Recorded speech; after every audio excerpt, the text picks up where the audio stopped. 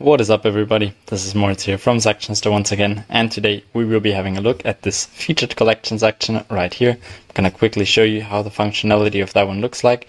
So if we hover and click on those tabs right here, you can see it's gonna switch to the certain collection we put in there. I think it's a really nice way to give the customers a little overview on what products you're actually offering in your store. And everything you can see right here when it comes to colors, texts, gaps in between those is customizable, and I'll show you how you can do that for your very own store. Alright, let's jump right into it. The first thing I did for that was that I headed on over to the Shopify App Store, where I got the Section Store app. Section Store is a component library with over 200 fully customizable components, Shopify exclusive. And even after getting the sectioner, you can still delete the app afterwards and still remain with the section itself, because it's not deleting the code out of your store, and it's going to be super fast. All right, let's look for the section we're going to be installing today. So it's the feature collection 4. Like I said already, it's a subscription app, and the app itself is completely free. But this does come with a one-time charge of $9. I mean, if you bought it once, you will own it forever. And you're not going to need any expensive developer or whatsoever who's going to build that into your store. And at the end of the day, you can also customize it. So I think those are a few really nice benefits which speak for themselves.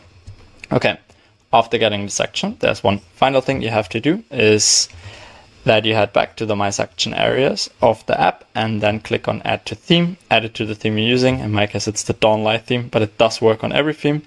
And then simply just open up the theme editor, which I've already done. So there you can see the one we saw in the beginning of the video. We're gonna start completely from scratch. So let's just save this up. Perfect. Click on Add Sectioner and type in featured collectioner. That is the one we saw. So the first thing I would like to do is actually select a collectioner for the first one right here. So if I click on that whole thing, I can scroll down here a little bit and click on select products. Let that load up for a second.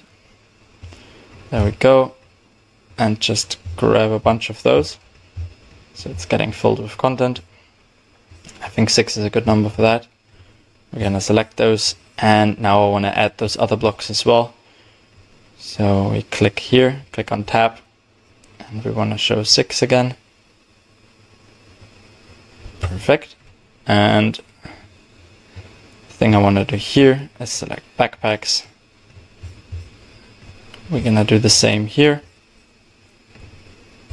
Also set it to 6. Here we're gonna chuck in our shoes collectioner.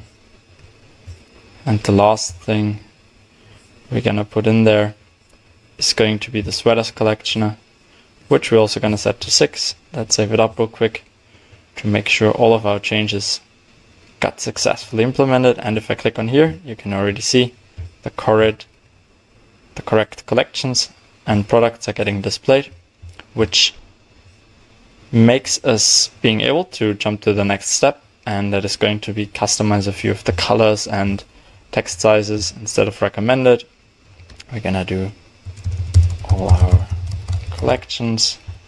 We will use a custom font for that, make it a little bit smaller, and I want to have that centered. Of course, the whole thing is fully responsive as well. We did it in mind with having it for mainly mobile stuff.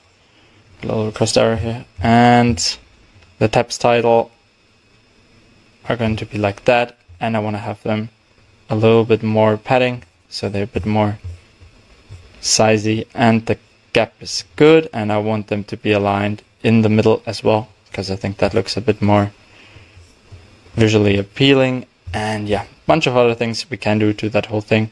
Can use a little box shadow to the cards, and yeah, that is that much to that. You can also use meta fields to get all the data from that. And here I would like to change some colors too. So we're gonna give this little orange look. Gonna ignore the hover. And the next thing I would like to do is give them also a little background. Oh, we don't want that. Let's maybe try black on those, but then of course we have to change the